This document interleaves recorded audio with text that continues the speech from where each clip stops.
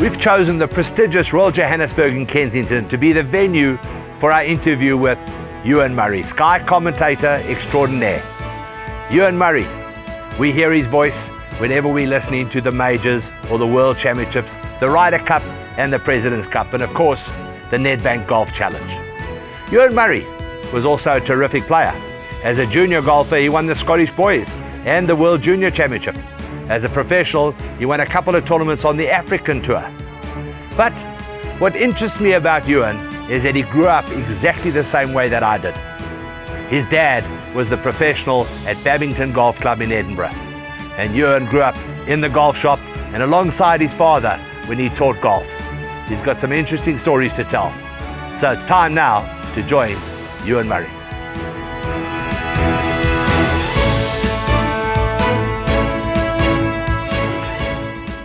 Let's start off with how you got into the game, the early days in Edinburgh. Well, it started, I guess, at Gleneagles. My mother worked in the hotel at Gleneagles, and my father was the assistant professional to Jack McLean at Gleneagles. Came to Babington in the early 50s, Babington just outside Edinburgh, about 5 miles to the west of it. And he was pro there for 35 years, so my youth was spent not at school, but at the golf club. And did you spend much time, with your dad in the shop, teaching, watching how he taught people? He was a very good teacher. He taught some of the best amateurs that were around at that time. He was very much a club professional, like your own father. And my youth was spent virtually either on the golf course or in the pro shop. And you yourself, you were a terrific junior golfer. Yeah, I was very lucky to have him to guide you along in the formative years, which are so important. I did have a good junior record. I don't quite know what happened after that, but I had a spell where the game seemed fairly easy, and I was reasonably successful. Well, reasonably, that's an understatement. You won the Scottish Boys and then you went over to America to play in the World Junior Championships. First time out of Edinburgh was on a jumbo jet over to Los Angeles, and I remember landing there and looking out the window thinking, this is a much bigger place than I'm used to. But it was a great experience and a wonderful thing to be able to do at that age, and of course they still do it today. Who were some of the players that played in that World Junior? Craig Stadler is the one that stands out. Craig won the main event, 17 years of age he was then. And he looked at 17 the same way as he looks now at 57 or whatever he is. And his son doesn't look very different either. His son is just a younger edition, yes, but very successful earlier this season. Kevin Stadler getting his first one on the PGA Tour. But Craig Stadler stands out. There was two twins from Hawaii, the Baranaba twins. They were very good players as well. But never heard of them after that, which surprised me.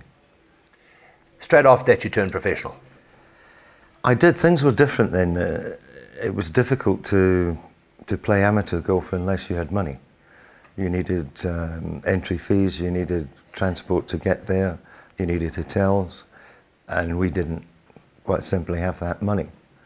I didn't fancy working for a living, so I turned professional.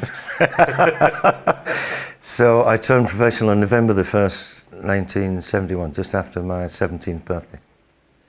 And those early years on the European tour were fun. I'm thinking of some of the characters, Brian Barnes, Tommy Horton, Morris Bembridge and Malcolm Gregson, and of course Neil Cole's a great player. I mean, those years were wonderful. They were. There was a dozen players who could win around that time, and things have moved on from there. You've now got maybe 50, 60 players that could win at the start of a week, but the people you mentioned were part of a team that I was involved in, British Caledonian Lions, and we were very lucky because with the airline contract we could play in the winter in South America.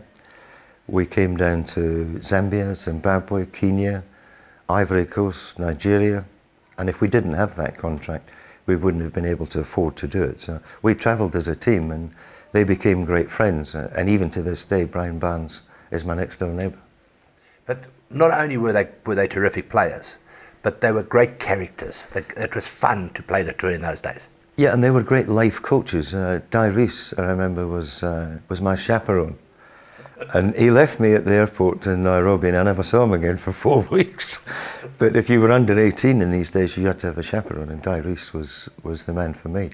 And as I said, they were great life coaches. They taught you how to behave. They taught you how to behave in people's homes, because we didn't stay in hotels then. We stayed with members of golf clubs, which again was a great experience, and many friends were made down the years. Now, you mentioned Di Rees. People watching this show would more than likely have no idea who Di Rees was, or someone like Neil Coles. Well, Neil's coming up 80 and still playing great golf now. Rees was a fiery Welshman, as you know, who had a great Ryder Cup record. He went on to captain what was then the GB&I Ryder Cup team before Europe got involved in the present day Ryder Cup. But they were great players of their time. And if you look back in the history books, you'll see a lot of mentions of Di Rees and Neil Coles. Your successes as a professional, you didn't win on the European part of the tour. You won down in Africa, but you came close a number of times. Something let you down. Yeah, I had a putting problem at a very young age. I had a putting problem at 15. I remember the date, the time, the course, when something happened, an involuntary movement in my hands. And I got over that fairly quickly, but it was always in the back of my mind, and it came back. And I struggled to hold putts from 18 inches, 2 feet. Now, long putts weren't a problem, but I did have a serious problem from short distance. That almost sounded like you were talking dirty, an involuntary movement in my hands. It was dirty, it was very dirty, it was ugly. What do you mean by that? What actually happened? I remember it was the first green at Long Nidri Golf Club, which is down near Muirfield. And I was off at 8:20 and I had 2 shots on the first green. 7, 8 feet away, and thought, well, I'll just knock that in for a birdie, because that's what young kids did. They never thought they were going to lose. Never thought they were going to miss. And I saw that the backswing was short, it was jerky, it had no rhythm, no flow. And I spent the whole day trying to hold putts from 15 inches and tiny backswing, and came home and wondered what had happened. I mean, I'd read about yips and Ben Hogan and Sam Snead. Sam Snead was a side saddle man to try and get rid of that. So it's happened to good players down the years, but I couldn't figure out why it happened to me, but it did. What difference would it have made to your life if you discovered the long putter at the age of 15? Oh, enormous. I mean, I did get over it, and I got to about 31, 32 before it came back. But if I'd had the long putter then, my career wouldn't have finished at 35, 36. It probably would have been extended. You keep yourself relatively fit. I think golfers are fitter today. So your career is longer. And then you have the added bonus of playing when you're over 50, which you didn't have then. Golf was very fortunate, because after that group of players, the Barneses, the Hortons, etc., came probably the most exciting group of players that Europe has ever had. Seve, Lyle, Faldo, Langer, Woozy, and you played right through those 2 eras. Yeah, 2 very different eras, because when Seve lit up the European Tour, he came at just the right time. The European Tour went on its own in the early 70s, led by John Jacobs, and it was difficult. It was extremely difficult. There was a body of players in the PGA that didn't want that to happen. There was people against it, people for it, and Seve pitched up in 1976 just when we needed a superstar, and superstars don't come any greater than him. Sponsors became easier. His charismatic smile, his swashbuckling style, it was just perfect for that time. And without that, I'm not sure the European Tour would be what it is today. That was a very significant moment in its history. Let's not forget Tony Jacklin. Also, Tony Jacklin, that was just before the transition of the European Tour, winning at Royal Lytham, winning in Minnesota. No one had ever thought that was going to happen, and Jacklin was at the right age too, right in the middle of his 20s, best 10 years coming up straight after that. So yes, Jacklin was very important at that time as well, because he was still at the top of his form, although he wasn't going to go on and win another major. He came close on several occasions and stayed around for a long time. And Jacklin was the the boy next door. His father was a lorry driver. Jacqueline was the boy next door that came and conquered not only the Open Championship, but the American Championship as well. So, yes, Jacqueline first, but Seve just at the right time. Just staying with Jacqueline a second, he was robbed of 2 majors. At the Open at St Andrews, when it started to, we had that huge thunderstorm, and then at Muirfield when Lee Trevino chipped it in from off the back of the green. Yes, especially after Trevino had handed it virtually to him, because that's the way Trevino was. He spoke all the time. He bounced around like a rubber ball, and Jacqueline could have been forgiven, I think, for what happened, but he let his guard drop at that time. He chips in, Jacqueline chips on at 17 3-putts, and it's gone. But I think you're right, the most significant one was St Andrews when he went out in 29 and had that golf course by the scruff of the neck, and momentum halted, 67 in the first round eventually, which was only an average half-decent round. It looked like it was going to be something an awful lot better than that. And once that momentum was broken, Jacqueline's chances went west. Now, we're going to get to your television life, your second life, let's say. But Henry Longhurst said something about Jacqueline's round there that I thought was very significant. He said, it's as if the gods of St Andrews have sent this rain to protect their course. And that's exactly what happened, because he was headed for a 62 or a 61, wasn't he? Maybe even better, because he was playing high on confidence, and he'd got through the loop, he'd got the scores on the scorecard, and it was benign. There was hardly any wind, so the last 5 or 6 holes were nowhere near as difficult as they can be, so it could have been something even better than that, but Henry was probably right. Another player that played in your time and that you've worked with in television is Peter Oosterhuis, who older South Africans would remember well, because I think he won our Order of Merit 3 times in a row, and he did pretty much the same in Britain. He did 4 in a row from 71 until somebody from South Africa in 75 came over and I can't remember his name, big guy, not much touch around the greens. But you broke that run of Peter. He had 4 in a row there. Well, the only reason I broke the run is he went to America. That's being very modest, I think. But Peter was a fine player as well. Really should have won a major, came 3rd in the Masters, was very close at Royal Troon in the Open Championship. And in the end, it was the Canadian Open that he won on the PGA Tour. But Peter was a much better player, I think, than his record suggests. Probably should never have gone to America. Probably not, because Seve was about to pitch up, the European Tour was about to get momentum, but he went before that happened, so you could understand it.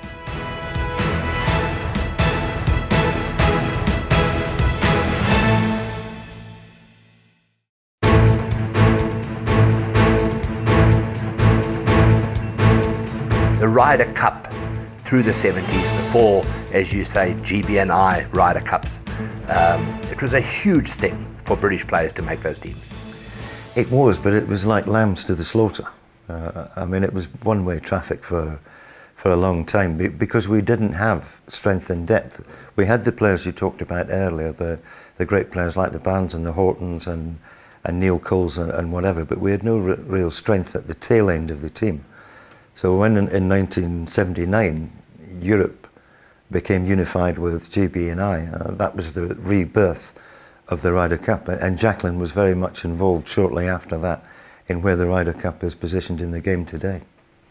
That the Ryder Cup, was that something that at the start of the year that went through your mind?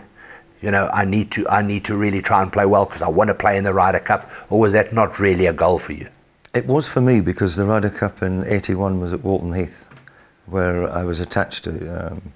I was there for 16 years, and that was my goal for 2 years, was to get in the Ryder Cup side and play at Walton Heath, but it didn't happen. Let's talk about the change in the Ryder Cup now when the Europeans joined.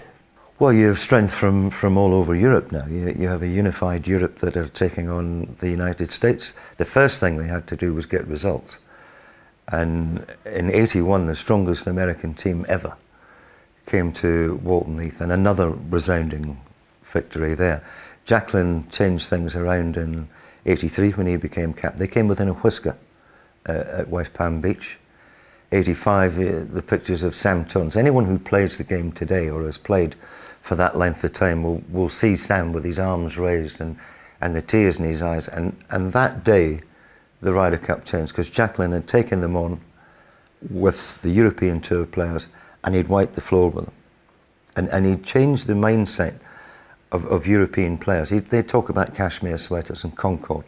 That made a big difference, because it gave our players an awful lot more belief than they'd previously had. Sam Torrance was kind of the right person also at the right time.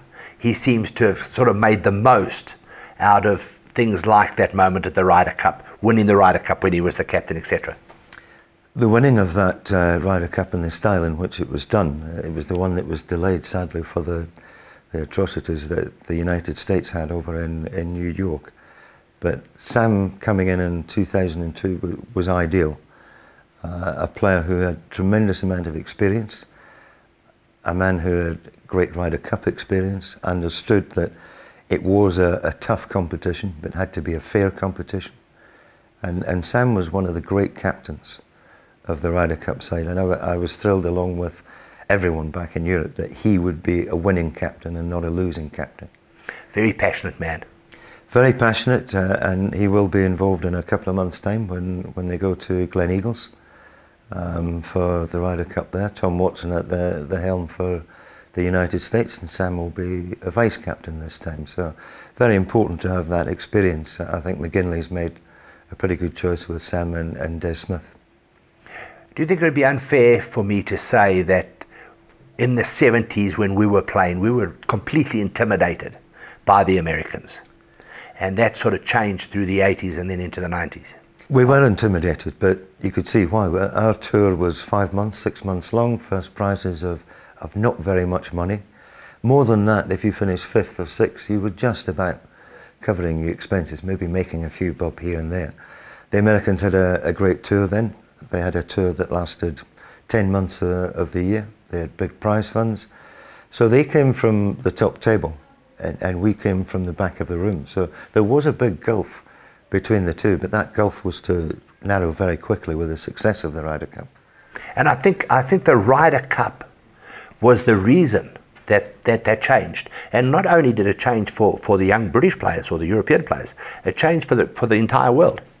For sure, and you talked about a golden era that the European Tour had. That coincided virtually. We had Seve certainly to start with, and we had Sandy Lyle winning his major championship. But then we had Ola Thabel. Then we had a German called Langer. Who would have said that a German pro would have come and wiped the floor with the players in the United States at Augusta, you know, their hallowed ground? And others started to believe in themselves. Faldo then came on the scene, and with his determination and the great successes, he had 6 majors. But it started around that time. And if you look back at the Ryder Cup, when Europe joined forces together, players from all over Europe started to play well. We've got good French players now. We've still got very good Spanish players. We've got young kids coming out of Germany again. Martin Keimer became a major champion, and then it all started from that era in the early 80s. If I go through those names again, Faldo, Langer, Lyle, Woozy and Seve, just give me your thoughts on each one of them and try and list them in terms of who do you think was the best of the lot. Well, I'll start at the top. There was only one, Severiano Ballesteros. He was a remarkable player. He had a great connection with people in the game, which I think is so vitally important. And you look at the sponsors that put up money today and have done down the years, very important that the players connect with them. Seve did that better than anyone else. I don't need to say much about his game. 5 major championships. He was the Pied Piper. He was the one who went out there, and everyone looked at Seve and thought, hero, superstar. You know, I want to follow in his footsteps. Woosnam was probably one of the best drivers of a golf ball that I've ever seen, with the old Bellata and the persimmon head, which a lot of young players don't understand today. I mean, it wasn't difficult then because that's what we had. But it's a lot easier to play the game today. Woosnam and probably Greg Norman were in a league of their own as far as driving the ball was concerned. And I was thrilled that Woosnam became captain of the Ryder Cup side and made such a great job of it at the K Club in 2006. So Woosnam was a good companion as well. He was a lad you enjoyed playing with.